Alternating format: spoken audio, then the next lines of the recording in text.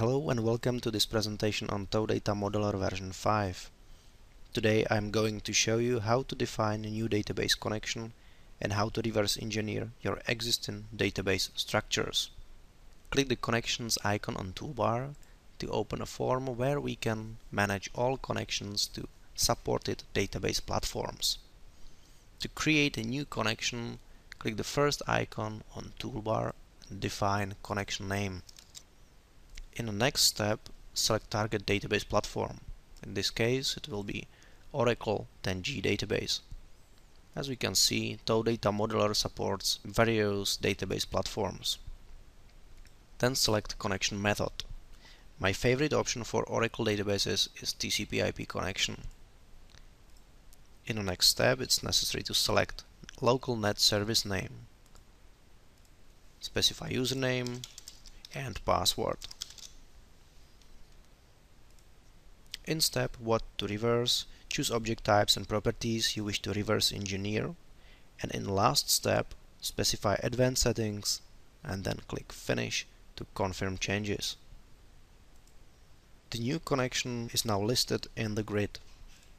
You can test the connection, mark the connection as favorite, then filter just favorite connections and do some other operations like edit the connection, delete the connection, and so on. Let's move to the next task and use the connection for reverse engineering.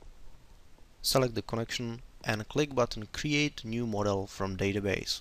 The reverse engineering wizard opens. Choose Schema, use Filter with wildcards to reduce the number of tables in the grid, do some additional selections manually,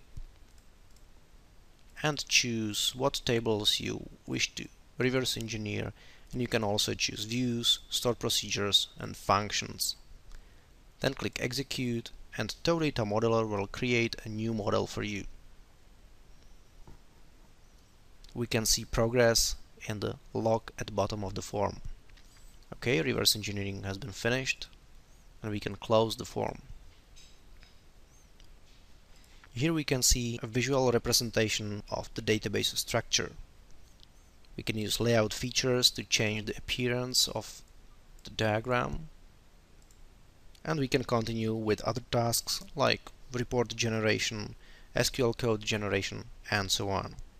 Let's see the connections form again. In my example, I forgot to reverse engineer stored procedures. Theoretically, I could do model synchronization, compare the model with existing database, find out the differences, choose what items I wish to update in my model, and so on. But in my scenario, I just need to add one missing stored procedure to my model.